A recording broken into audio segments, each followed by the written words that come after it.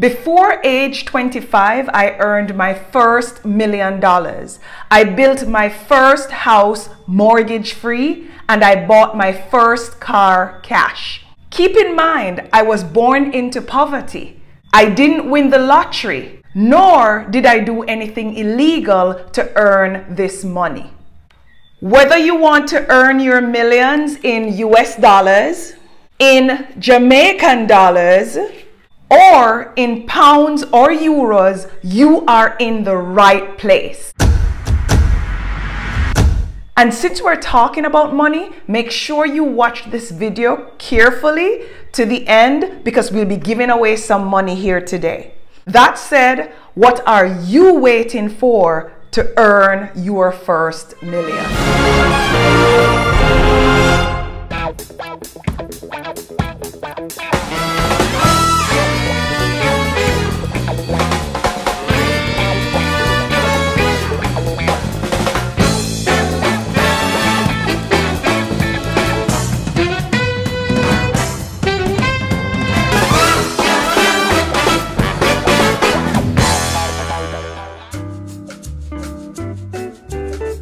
Now, before I can dive into the topic, you must be wondering what makes Odetta qualified to talk to us about making $1 million. So let me just give you a little bit of history. As I said earlier, I made my first million by age 25. That was more than 20 years ago. I was born into poverty and I started from $0. I didn't have any inheritance. I did not win any money. And I did not commit any crimes. On top of all of that, I was not born into a pampered situation. I lost my father to criminality when I was 6 years old. He was trying to escape the police. My mother was a teenage parent. She had to figure out quickly how to make ends meet. As such, I was raised by my extended family. I did not graduate from high school. I dropped out of college the first time, and I was sexually molested, raped, and impregnated twice before age 17. So I've had my share of obstacles, and some of them were self-inflicted. But the point is, I was still able, despite all that, to make my first million before age 25. So I hope that gives me some amount of credibility to speak to you on the subject matter today. That said, I could have made excuses, but you know what? I chose instead to make changes, and that's what I'm going to teach you how to do. Now, before I dive into the subject matter, I must tell you that this is a precursor to a course that I've been developing that will be ready for 2022. It will be an amazing way to kickstart that year.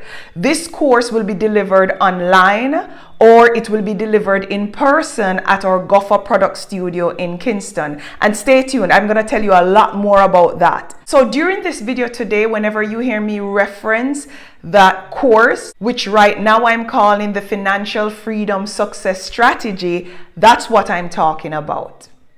Now, let me first say that I am not a financial advisor. It's not my area of expertise. All I'm doing here today in this video is just sharing my personal experiences and my perspective. If you choose to adopt any or all of what I'm sharing today, note you do so at your own risk. If you opt, however, to enroll in the course, I will actually introduce you to financial advisors that I have used that provide services at no cost, which is important when you're going from $0 to $1 million.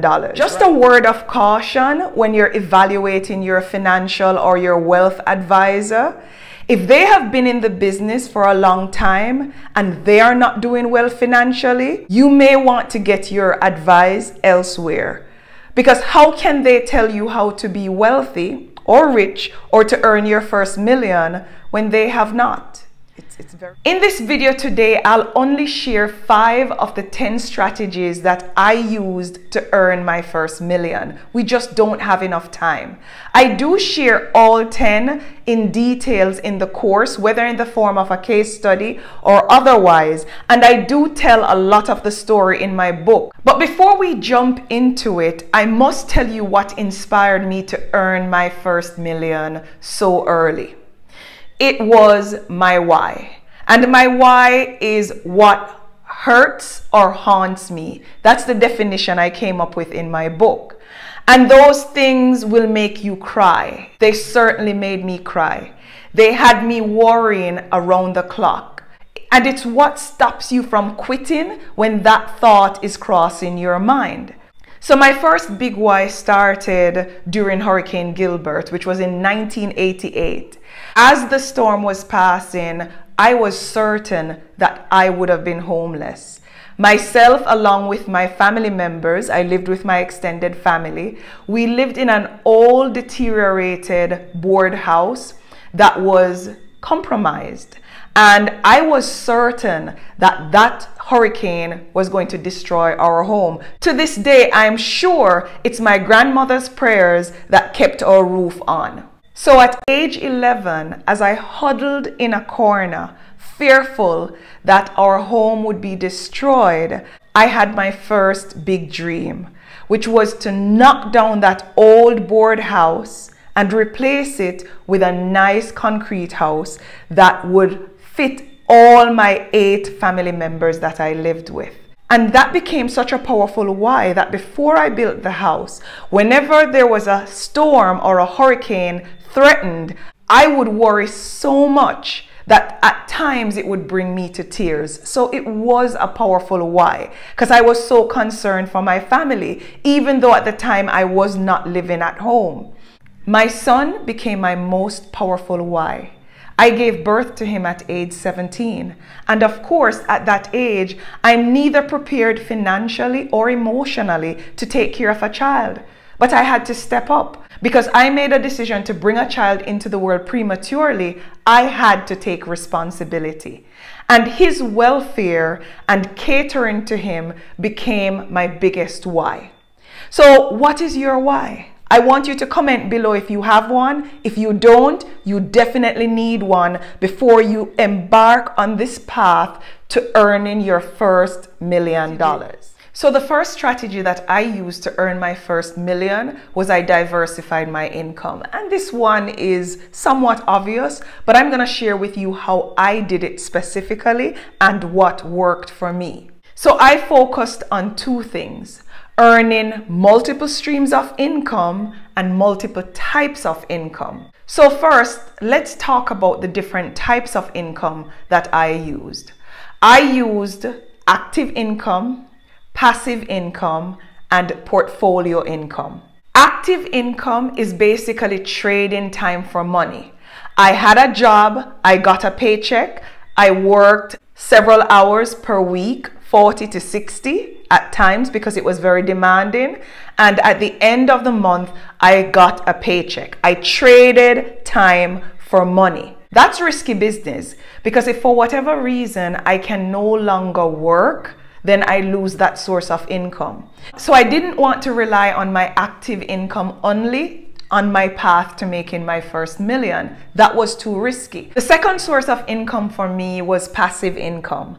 And this is when you're not actively involved in earning that income. You might have to do something upfront, whether it's expending effort, resources, or an investment of time. But after you do it initially or periodically, you continue to earn while you sleep, while you vacation, or as I'm talking to you right here, I'm earning. Passive income also includes rental properties, business investments. If you write a book and you put that book online in the format of an ebook or an audiobook, you do it once, you keep earning from it. Royalties that people in music, artists earn, they make the song and they keep earning from it in perpetuity, that's also considered to be passive income. And I used passive income towards my first million. The third income source that I used is portfolio income. And I really like this one because I figured out over the years how to make my money work for me. The money that's received from investments, dividends, capital gains, or interest is considered portfolio income. So if you, for example, invest in bonds, those coupons or that interest that you get on an annual basis is considered portfolio income. So I hope you got the income types right. Now, although I enjoyed the security of earning active income, I knew from a very early age that that was not going to be my only source of income. I was a hustler as early as age 8. Listen, at 8 years old, I got my grandmother to help me to bake a cake. I used my notebook from school to create tickets. I sold those tickets to my classmates, my neighbors, anybody I could find. And they were raffle tickets. And on a particular day, I raffled and chose a winner for that cake. I made a tidy profit, and at 8 years old, I started to diversify my income. I started my loan business where I would lend my family members and my schoolmates money and take back a little extra when they were paying it in the form of interest. I also hosted fun days where I charged persons to participate in activities like bun eating contests, and I sold food at those events. I think I was born to be a hustler. The beauty of it is whether you're born to be a hustler or not, with a powerful why, you will do what is necessary to earn that first million. One of the skill sets that I learned from very early with my hustling is sales. And I must tell you that sales is underrated. With sales, you don't need academic qualification in most instances. You don't need a lot of upfront capital to begin with. You can do it as a side hustle, so you can have your active income and have a side hustle where you're selling things. Most people start businesses from their side hustle, which is usually through sales. All you need to sell is passion, and everyone can sell. Now you're thinking to yourself, no, I'm not a seller. I was not born a seller. That's crap.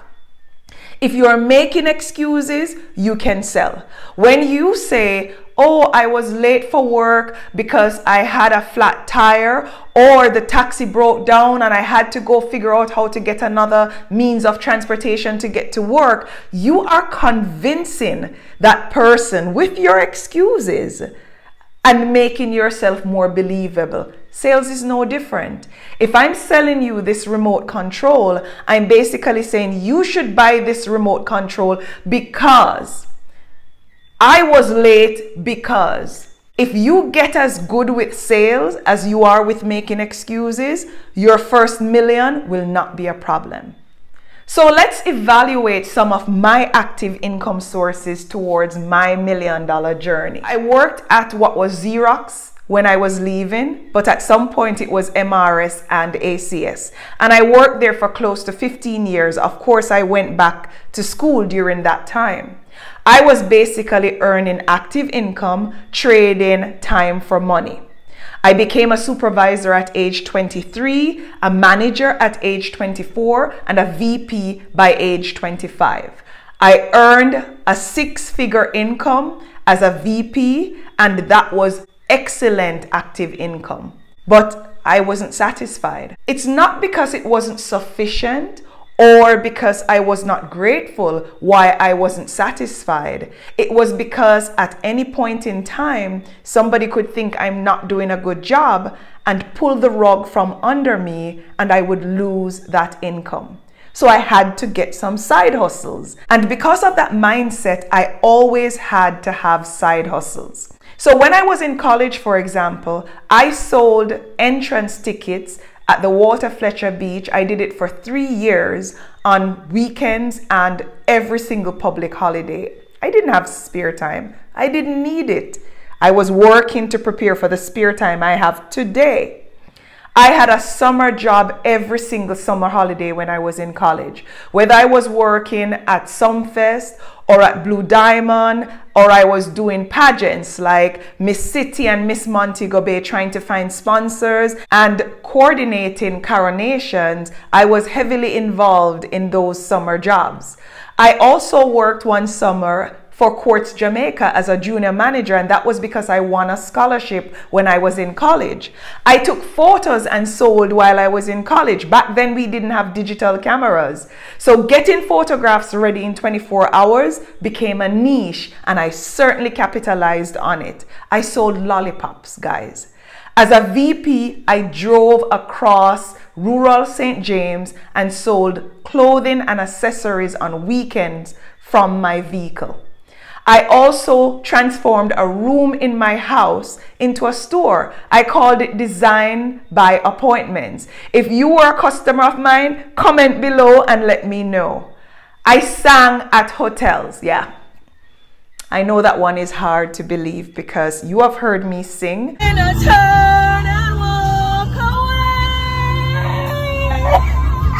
And I post it on my Instagram page all the time. And I know today it really sounds more like I'm croaking, or as my husband says, making a joyful noise. But back then, I was good enough to sing at a hotel and earn money. I also taught myself how to trade foreign exchange as another means of active income. I lectured at the Montego Bay Community College, and I was a speaker. I spoke at events and I charged a small amount. So those were my active income sources. The one I dived into the most was retail. Like I said, I believe I was born a hustler. I found products that satisfied a need for people and I sold them at a profit. It was very simple. And this was obviously before e-commerce. The products that I found back then were the Old Navy flip-flops. If you were going crazy over those flip-flops back in the day, comment below. And also the Old Navy tank tops that were extremely popular. I was traveling a lot for work. My flight, my hotel, my rental car was paid for. So I used the weekends to shop. And because I didn't have to expend a lot of money to get to where I was shopping, I was able to sell at lower margins and lower prices. So I bought these flip-flops from Old Navy. I only bought them on sale at $2.50 US per pair, which at the time was about 90 Jamaican dollars. The vendors in Jamaica, they were selling these flip-flops for 500 Jamaican dollars, which at the time was about 14 US dollars. I sold them for 300 Jamaican dollars, which was about 8 US dollars, and I made a profit of 220%. Whopping, right? Naturally, I became a wholesaler because now the retailers, all those vendors, need to buy from me so that they can still mark it up and make a decent profit. So I was selling flip-flops like hot bread and making my $5.50 US profit. Now let's put things into perspective.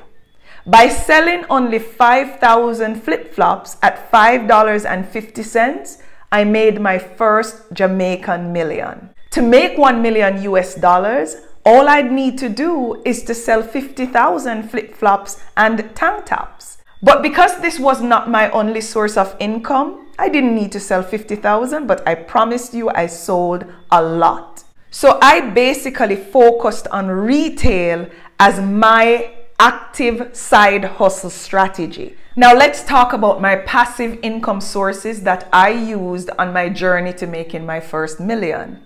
Like I said, I was a VP at Xerox. And at the time, I invested in a bar, a haberdashery, a barber, a salon, and a clothing and accessory store that my family members ran on my behalf. When I traveled, I would buy products for this business, and I would also travel into Kingston periodically to buy products that I would sell in this business. The second passive income source was one of my favorites. And you know why? Because this source helped me to help others. So I started a taxi business by chance. My cousin came to me and said, Sandy, which is my pet name, can you buy me a car and I'll pay you back? Without second thought, I went ahead. Of course, my cousin told his friend, who came to me and said, can you buy me a car and I'll pay you back? In a very short period of time, I purchased 8 additional cars and I gave them to young men in my community who were either unemployed or underemployed. And they drove these cars for 2 to 3 years. They would pay me on a weekly basis, of course, with a profit, and they owned the car. They took exceptional care of the motor vehicles because they know it was going to be theirs. And my uncle helped me to manage day-to-day operations. So basically, I invested time and resources to buy 8 additional cars. And every week for 2 to 3 years, I earned passive income as my uncle occasionally checked in and made sure things were going well with those cars. That was my second source. My third source, which gets a lot of bad rap, was network marketing, believe it or not. I was able to find a product. It was called a DTA box, which is a digital telephone adapter, and a video camera, which allowed video calls back then, which was trending because at the time, of course, there were no cell phones and international calls were very expensive. This device allowed anyone who had it globally to talk for only $24.99 US per month. And if they had the video phone, they would be able to see who they're talking to. So Jamaicans who had family overseas, they were able to converse in an unlimited manner for only $24.99 per month. Now, I made money when I sold those devices initially, but that wasn't the passive income because that required me to sell. But every single month when they paid those bills, I earned passive income or residual income in this case. So that was my third source of passive income. Now let's talk about my portfolio income sources. And like I said, this is my favorite and I've optimized this and it's why I was able to retire in my early 40s. I only save and invest in US dollars, and that's because it helps me to avoid currency devaluation issues and it offsets inflation to a certain degree. Back then, I invested in US stocks, bonds, and unit trusts. I dabbled in real estate a little bit, but I'm not a fan of real estate investments. And you're probably thinking, oh, she has no idea what she's saying. That's me. The return on investment or the ROI is just too long. I can figure out 10 different ways to make more money in less time than buying a property and hoping that I live to 10, 15 or 30 years for me to start making money off of it. Now, of course, you have real estate investments that you can start earning initially because your capital outlay is less than what you're earning from the property. But then again, that capital outlay is huge and I try to avoid it. I can figure out how to make $1 million a million ways without real estate, and I'll tell you more in my course. As it pertains to my portfolio income sources, I had to learn to develop a medium risk appetite because the only way to earn $1 million in your 20s is to take risks by investing. There's no two ways about it. Here's the power of compound interest and investing. If you start at the exact same age, 20, and you invest in a product that gives you 10% interest per annum after taxes and fees, you only need to invest $70 monthly, and that's $70 US monthly, to be able to be a US millionaire by age 65 when you retire, or 400 Jamaican dollars per day. That's less than the cost of most lunch. What's your excuse? This is why I had to invest and stop saving. So now we're gonna give away some cash. Write in the comments my 2 whys that I mentioned earlier for a chance to win. Before we move on, I have to tell you a few of the lessons I learned when I was diversifying my income years ago. The first is that I never allowed my pride or my ego to get in the way of my goals, and you shouldn't either. I know people were looking down on me when I was selling lollipops as a VP in a Fortune 500 company, or when I sold clothing from my vehicle. But people's opinion of me has never paid my bills. When it starts, I'll start paying more attention to it, but until such time, their opinion of me is irrelevant. Also, I had to become very mindful of the advice that I got from people who were not where I was going or where I wanted to be. Bankers who were telling me how to get rich when they weren't rich. People telling me that my staff wouldn't respect me because of my hustle. My staff didn't only respect me, they were actually able to identify with me, which gave me more leverage with them. So I had to learn to filter out a lot of what I had heard because I knew that they had not been where I was going, and therefore they cannot tell me how to get there. Now, the second strategy that I employed on my path to making my first million in my 20s was to dominate my debts and limit my liabilities. I didn't want to waste money paying debts. And I've always felt that the returns from my assets should pay for my liabilities. For example, if I wanted to buy a car, some of my investment interest should really cover that car note. And that's the philosophy in which I operated still today, but especially back then when I was on this journey. Your house is a liability unless you earn more from it than you pay to maintain it or pay for your mortgage. It's very straightforward.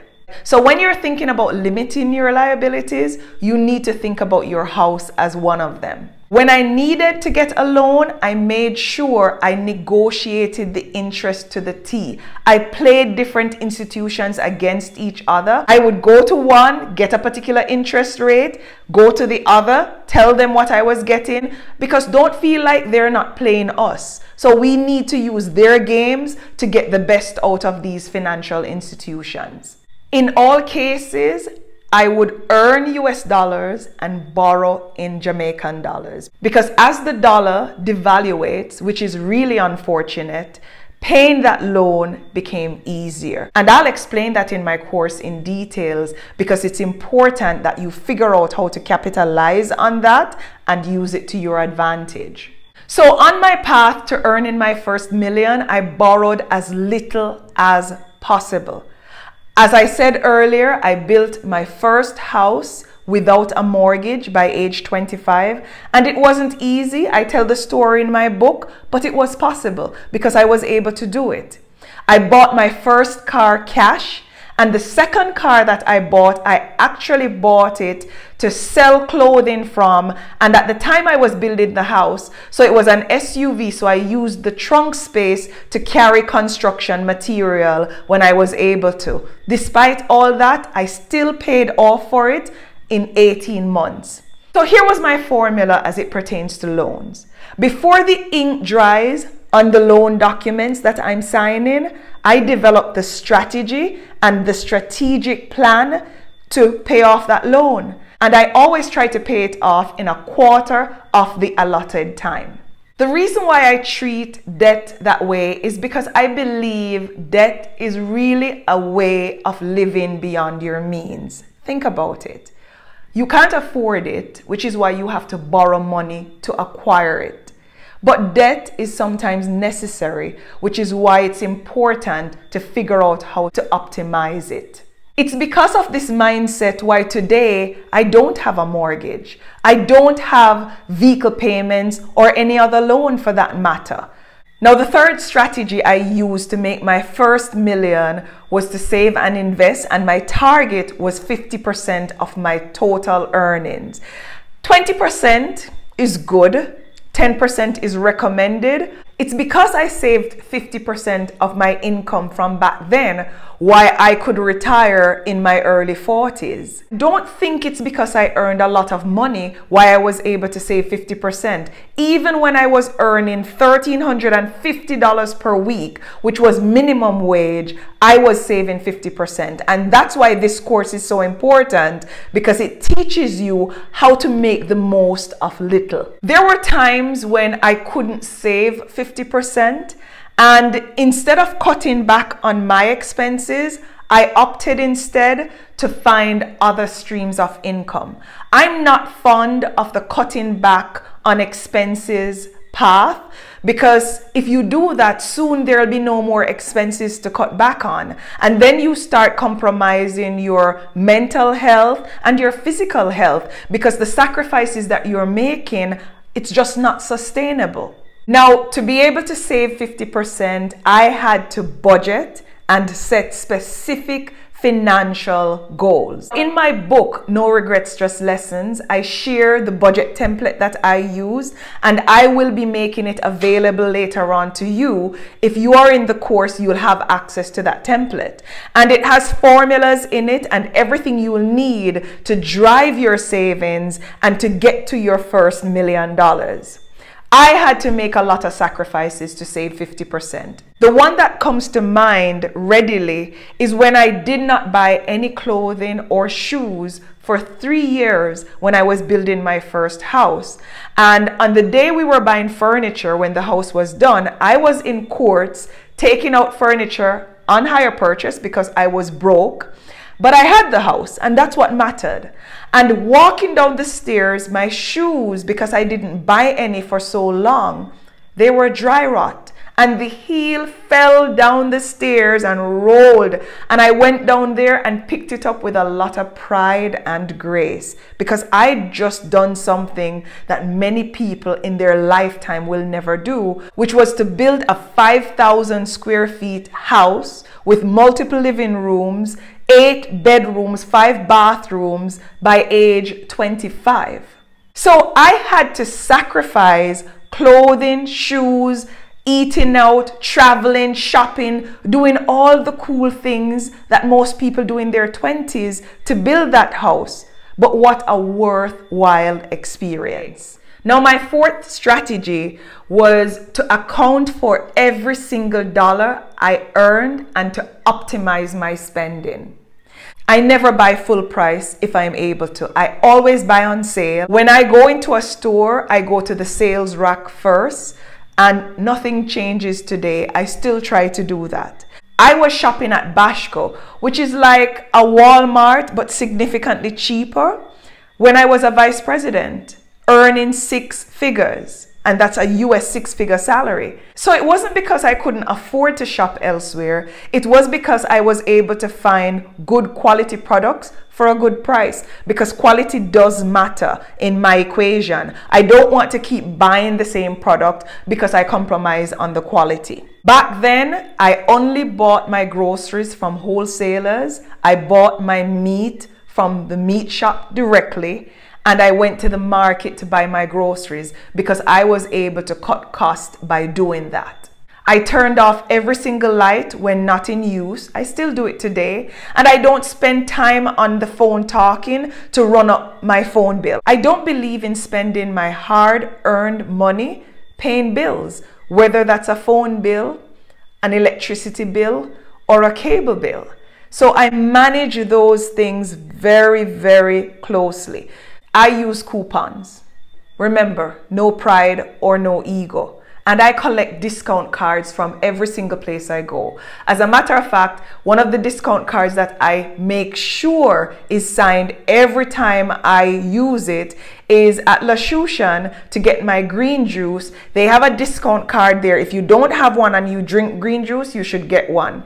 Your 11th signature will get you a free green juice. I love cards like that, and I never forget to get them signed. The $5 here, the $2 there, the $10 here, it does add up. The fifth strategy that I used to earn my first million was I had to figure out how to protect my investments, my savings, and my assets. I had to get very savvy with insurance, whether that was insuring my home to ensure that if God forbid and there's a fire, I didn't have to go into my investments to take out money to build a new house because I had insurance to fall back on. Vehicle insurance, that one is kind of automatic, but critical illness insurance, this is critical because the fastest way to dwindle your investments or your savings is for somebody or yourself to get sick. It takes a lot of money to cure. So having an insurance that takes care of that, it removes the burden and it's a way of protecting your investment. You know what's amazing about insurance? When you have it, nothing happens. If you don't have it, everything happens. So I actually am going to do a whole video on what insurance policies I have and how I use them to my advantage, or how I have used them in the past to my advantage. To protect my investments, I also chose products that were backed by strong companies. So bonds that were backed by strong companies with healthy profit margins to ensure that if something went wrong, I had a backup. I also invested with only reputable companies. I did not do the all-ins or the cash plus type investments. And if you're in the US, the Madoff, no, I didn't do those. It looked too good to be true, so I knew it wasn't true. Let me say none of us are perfect, but if I had invested in those, I would have pulled off the interest and not allow it to roll over and compromise the principal and the interest. Now, those are all the strategies I have time to share today. I have several more and they will be covered in my course. Let me just give you a high-level overview on a few of them. The first is I had to learn how to believe in myself, because you cannot earn $1 million if you don't trust your judgment, if you don't believe in your potential, and if you don't believe you are capable of earning that $1 million to begin with. So when I share the story in my book where I refused to take that job because they were underpaying me, that taught me some very valuable lessons. One of the lessons I learned back then when I stood up for myself and advocated to earn based on what I thought I was worth, for the very first time in my life, I actually realized that I could be desired and not valued. I also had to develop strategies to overcome adversities, because life is never smooth sailing. And if I didn't figure out how to stop being a victim of my circumstances and to overcome obstacles and make that second nature, there was no way I would have earned $1 million. Mindset change was also so important. I had to develop character traits, and I talk about this a lot in my book, around forgiveness, gratefulness, and kindness. I'll give you an example. When I was 12 years old, a young man in my community jumped and gave me a roundhouse kick in my chest that left me on my back in the middle of the road. I was embarrassed and I was resentful. But many years later, I hired this same young man to work on my second house, and he saved me a ton of money. So I had to develop character traits like forgiveness, because it actually helped me on my path to making my $1 million. Another strategy that I won't be able to cover in detail is just choosing what my major was in college.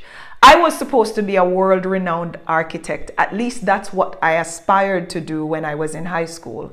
But after getting pregnant, dropping out of college, and becoming homeless, I had to rewire my thought process and find new aspirations.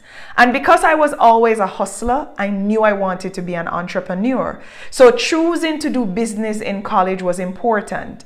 What you choose to do in college is gonna help you to become a millionaire faster. So don't just treat that decision trivially. Put some thought into it, because that decision will definitely impact your journey. Importantly, I also had to give back and help others to get my first million. And I didn't give to get, but what I realized was the more I give was the more I got.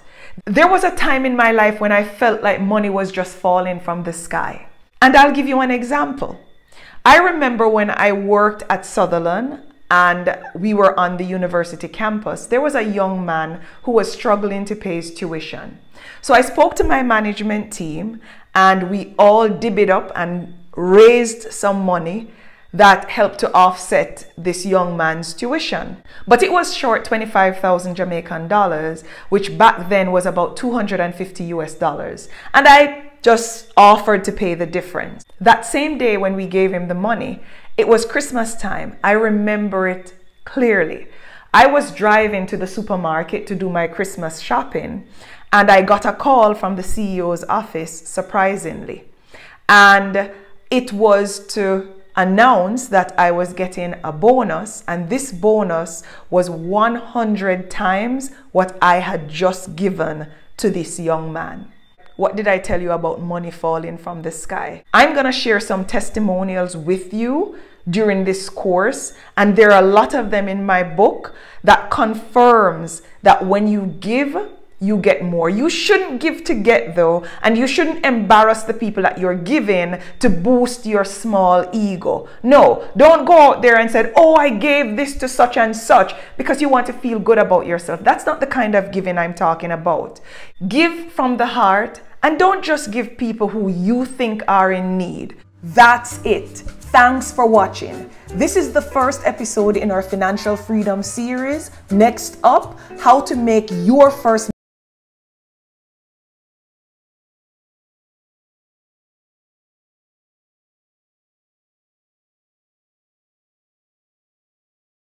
another giveaway. Share why you want to be a millionaire below in the comments for a chance to win.